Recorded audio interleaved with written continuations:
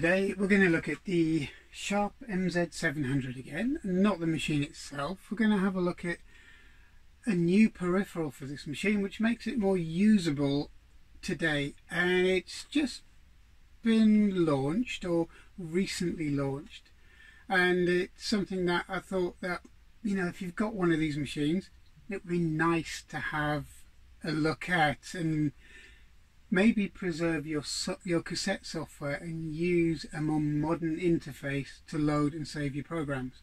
So let's have a quick look at it. So if you saw the other video on the Sharp, you will have noticed that it has a built-in cassette port or cassette drive on this machine, and it's quite good. It's nice to have. It means there's no extra wires trailing about, and it's reasonably reliable, and it does load manufacturers or commercially produced software, and it loads it very well with very few errors or very few failures. But it's not the best system really in modern times, so we're going to replace it with this, and this is a modern version of a cassette deck using an SD card in here, micro SD card, and as you can see, it's quite a chunky bit of electronics to make it work. It's in a 3D printed case, which isn't bad. I mean, it's, you know, it's quite tactile, and it has a little screen to show you which program you're going to load on it and which bit of software you want to use. On the back, it doesn't have a lot. It's 2 screw holes for mounting it, and it also has a jack which you plug into your machine to allow you to actually load the software. So let's have a look at how it fits in the machine. Now, the first thing you do, if you haven't already done so, is take 2 screws out the back, and then you slide the cassette unit off and you lift it out of the way. Then you just disconnect this ribbon cable. Be very careful that you don't pull out the wires. Okay, once you've done that, you then install the new unit in a very similar way. It has a very similar connector on it. It's marked to go towards the back of the port, so you can't get the orientation of the pins the wrong way around. So once you've plugged this in, there's not a lot to it, so be very careful as you plug it in.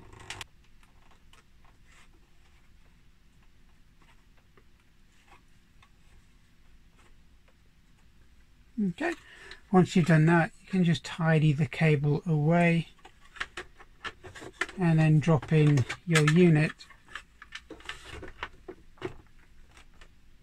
into the machine. Yeah, I'm not going to screw it in because I don't really want to keep the this on permanently, because I'm going to put the cassette deck back on for some of my tape software.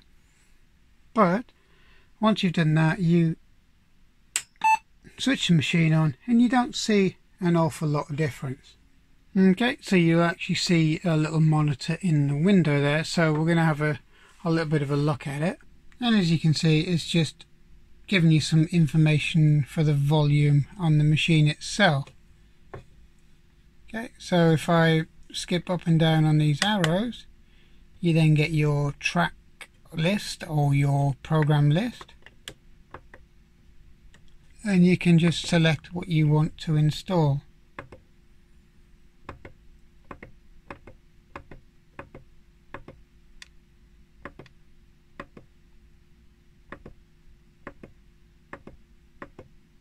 And as I said, this is quite a loaded card that came with it, which is the option I asked for, but you can drop your own programs onto it via a PC, and they're all WAV files, so it's quite easy to get hold of.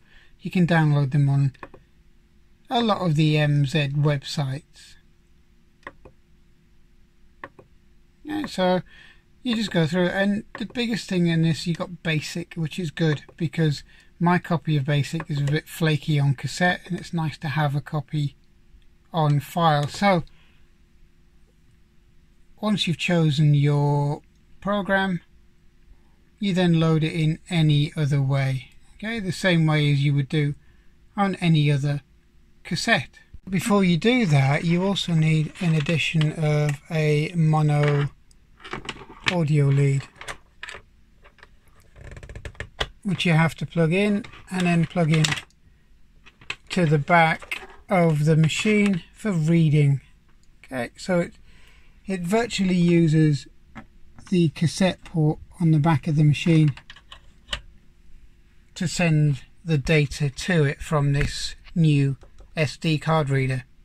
Once you're ready, it's just usually the same. Just press load, it will say press play on here, and then press play and let the machine load in the game as normal. And there you can see it just loads in the game. We'll come back to it once it's loaded in. Okay, unfortunately I didn't try that game out before I loaded it, and basically it doesn't run very well, so we'll try a different one. Okay, doing the same, it's no different. So we're going to load, press play and get that game loaded into it. This time it's Donkey Gorilla, whatever that is. I've never seen that before. Let's have a look. And there we go, we have Donkey Gorilla running. Oh, it's just basically a character driven Donkey Kong, which is interesting. I'll just turn the sound off because it can be a bit annoying on a single channel, but basically that's it. It does loads quite well, and as I said, it's kind of very pet-ASCII ZX81 character style graphics, which are fine. The game's quick enough. The one thing you did notice about these machines is that because of the limited graphics and the limited movement, it actually runs really fast. The games themselves do run very quickly.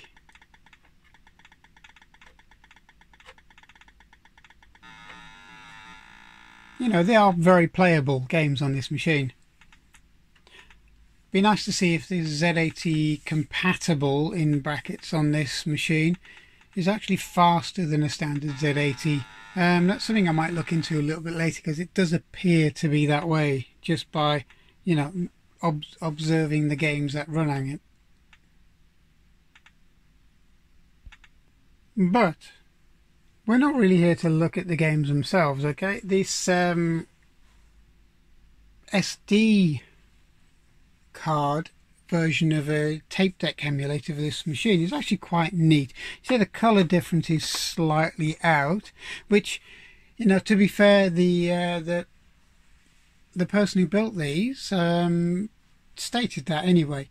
And to be completely honest, if you did it in white or cream, would it really matter? You know, because every other SD emulator that you find doesn't actually particularly match the machine it's actually being used on anyway. So, you know, if you'd done that cream or white or black, it wouldn't have made a lot of difference.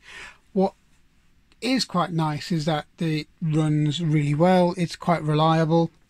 You can get the WAV files transferred basically from your home PC, very easily done, and it generally works as long as the files work, and the files work properly.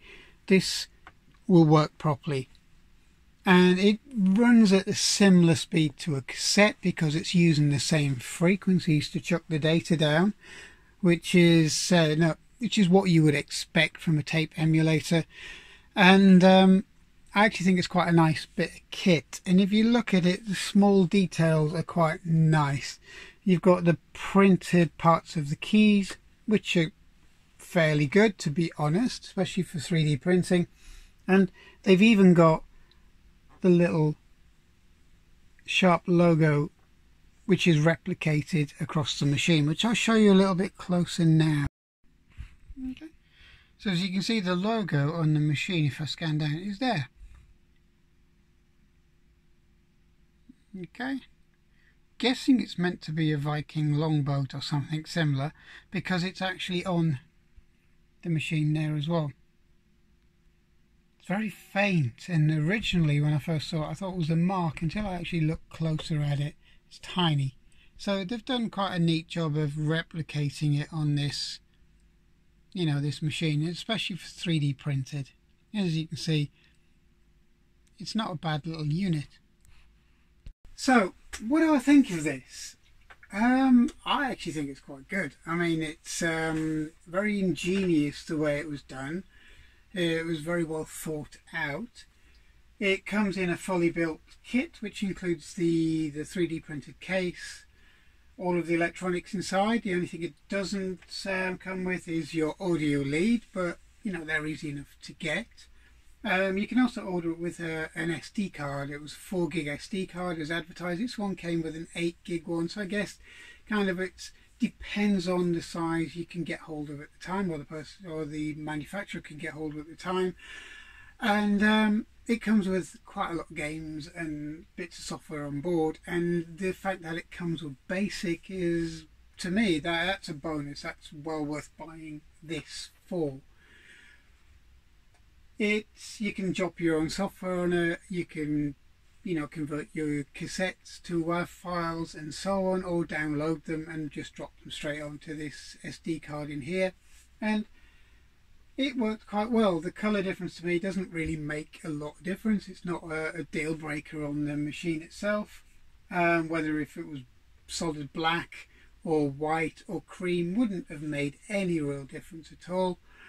And you can buy it in a kit form. You can buy just the electronics and put it together yourself, already built without the 3D printed case, so you can mount it somewhere else inside the machine. Which to me is not a bad thing, because not every machine comes with the cassette deck, which is, you know, here. A lot of them come with a blank there, so you know, if you had some way of mounting this in the original blank, then that would be just as good. So there are a number of options to make this work, and I think it's a nice piece of kit, and it's a great addition to a machine that's not as well supported as all of the others out there, because you know, it was expensive. It was seen more as a business machine, even though it wasn't really aimed at that. It was seen as a productivity machine, where it was aimed for education and entertainment, which is exactly what the manual was predicting. So this is a fantastic addition, well worth getting. I'll put a link at the bottom of who makes it and so on, and I hope that you know, you'll buy one of these if you have one of these machines, and you know, keep your machine a bit more active, because you don't have to fumble around for cassette tapes, which are getting unreliable now. So all in all, well worth it. So I hope you enjoyed this episode, which looks into a brand new peripheral for a Sharp MZ700, and I hope you subscribe. I hope you liked what you've seen, and we'll do a lot more in the coming months. Okay, so thanks for watching, thanks for listening, thanks, goodbye.